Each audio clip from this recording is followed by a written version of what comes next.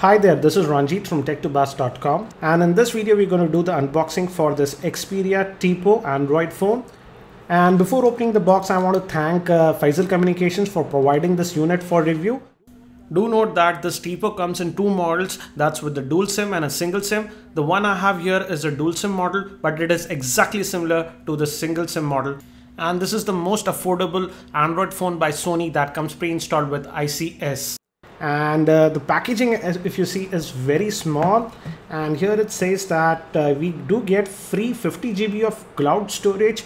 That's for lifetime, courtesy of box, and it says Sony Xperia Tipo. And there are not a lot of specs given on the box. It just says that it has a 3.2-inch megapixel rear camera, 800 MHz processor, again a 3.2-inch screen, and it can do video recording. It has AGPS and track ID.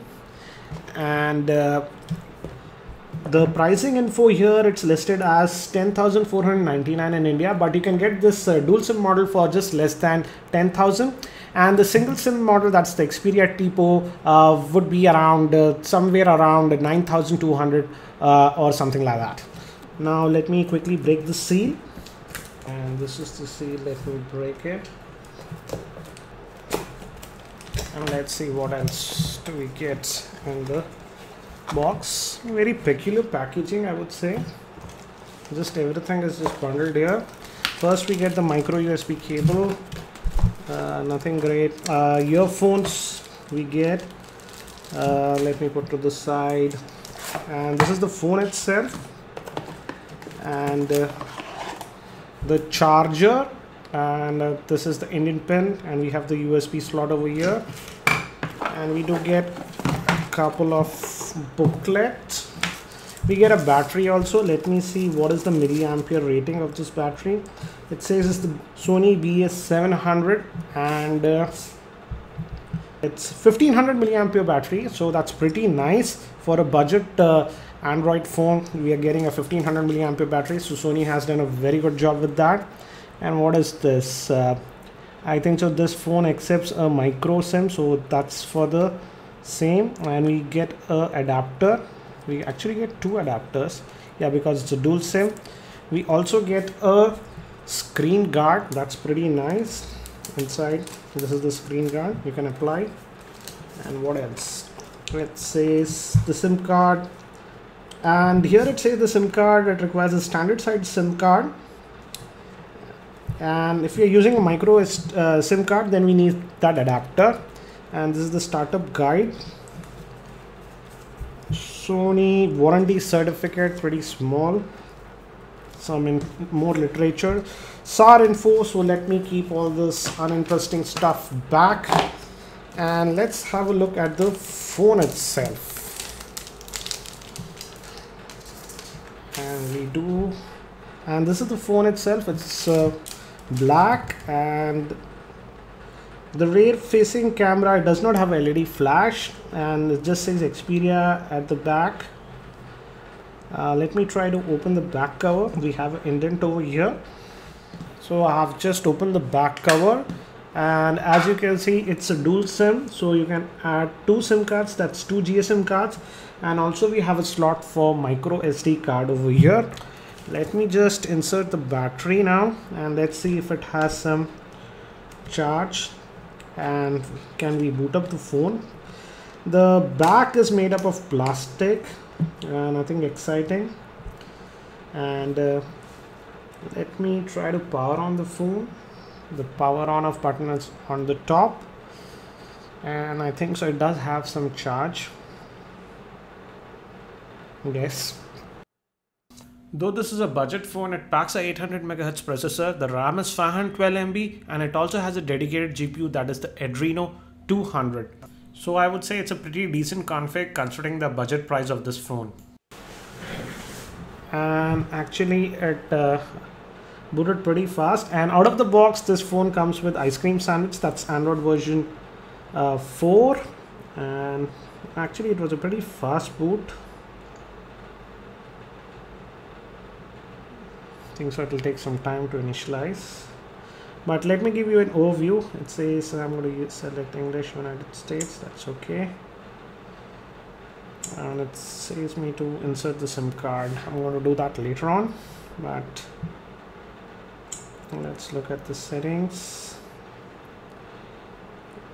Let me see if it has ambient light sensor. Let's go to display, brightness. No, sadly it does not have a ambient light sensor, so you need to manually adjust the brightness. Let's also look at about the phone, and as you can see, it ships with Android version 4.0.4. That's pretty nice. And this is the home. This is the interface that we get. This is the standard timescape interface that we get on Sony phones. And let me connect to my Wi-Fi now. 1 second. Let's switch on Wi-Fi. And it detected, so let me just add my password. I'm connected. Also, let's look at the internal storage. Meanwhile, let's go to storage. Oops, I'm clicking the wrong buttons. And it says the total space is 754 MB. That's about 1 GB. Out of that, available is 608 MB. Again, it is the storage is divided into two parts. We also have another part of internal storage, that is 2.15 GB. So I don't think so you'll have a problem installing a lot of apps on this phone, because we have ample storage, and the fact that it can accept a micro SD card so that you can easily expand the storage. So I think storage won't be an issue. So let me get rid of that. And let's see, let's try to fire up the web browser, and let's see how well we can browse. Trying to do, and it's asking me to enter the SIM. Let me go to tech2bus.com. Again, I'm finding it a little bit difficult to type because the screen is a little bit small to my liking.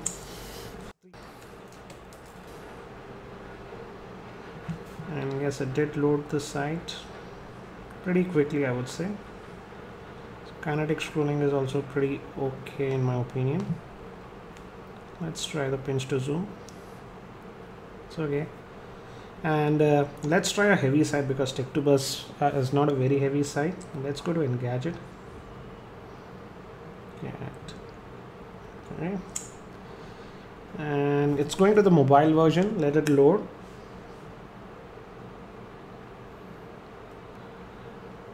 Maybe my net connection is having some issues, so let's try to open this Carbon story.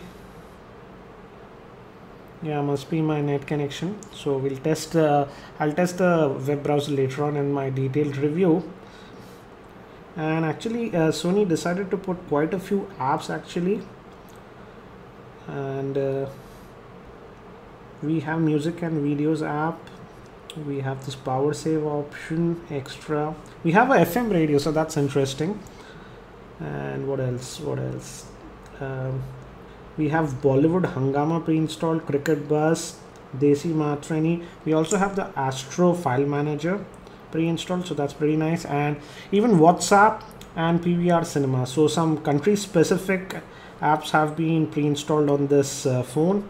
And before signing off this video, let me also give you physical overview. On the top we have this power on off button. We have this 3.5mm headphone jack, and on this end we have the volume rocker. And what is this button? No SIM card. I think so this is for switching this between the SIM 1 and 2, so that's pretty handy. And we have a lanyard, and on this side we have a microphone. We have an indent to open the back cover itself, and on this side we have the micro USB slot and nothing else. The camera is a 3.15 megapixel. So this is for the quick unboxing of this Sony Xperia Tipo. I'll be doing a full review of this phone, so if you have any specific questions regarding this phone, please post them in the comment section below. That's it for now. This is Ranjit from tech2bus.com, and I hope to see you in my next video.